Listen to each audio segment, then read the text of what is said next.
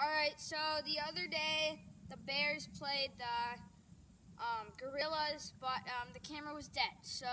But they had to play the game. In the first inning, Xander actually had a person playing with him other than Brady or somebody. He had Hudson, just helping him out for that day. So in the first inning, the Bears had a 6-run mercy cap. Xander had a home run with, I think, 3 more RBIs, and Hudson had 2 RBIs in that inning with 2 hits and a walk, I think. So, and then in the bottom of the first, Logan also had the 6-run mercy cap, but then in the top of the second, the Bears got the mercy cap, and then Logan did not score. So going into the top of the third, it was 12-6, and the Bears scored 2, making it 14. Or no, they scored 1. It was 12-7. I got 1 run. Okay, he got 1 run, 12-7, and then the Bears got 2 runs, I believe, which made it 14-7, putting them down by 7. But there's no mercy in the third inning.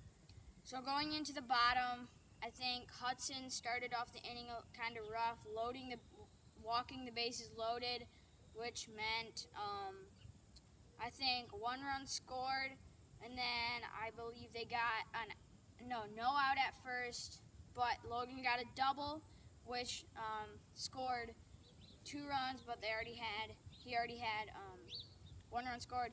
So at that point it was 14-10. So then there was guys on second and third, and he hit a 3-run home run, which would be, 14-13, and then there was a single, or a triple, a single, and a walk, which had the bases loaded, and the Logan came through clutch with a walk-off grand slam. So yeah. What that means for the playoffs, well, first of all, we'll just talk about the playoffs in general. Or the standings. So the Panthers are in first place currently right now at 5-0. If they win their next 2 games, if they win 1 more game, they'll for sure be at least a tie for first place. But if they win 2 games of their last 3, they will be alone in first place. So the Nightmares, who are in second place, if the Panthers lose 2 of their last 3 games and only get 1 win, and the Nightmares win the rest of their games, which I think is 2 more, if they go 2-0 in their last 2 games, they will get a share of first place, and that'll force a playoff against the Panthers for first place, for the 1 seed in the playoffs. Okay, and for the Gorillas.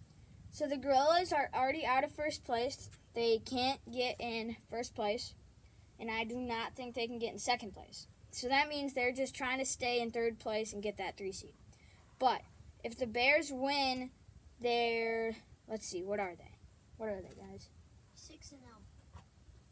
They're 0-6. The Bears are 0-6. If they win their next 2 games, their last 2 games, they have to win them, and the Gorillas lose their last game, that will mean the Gorillas will end up in last place.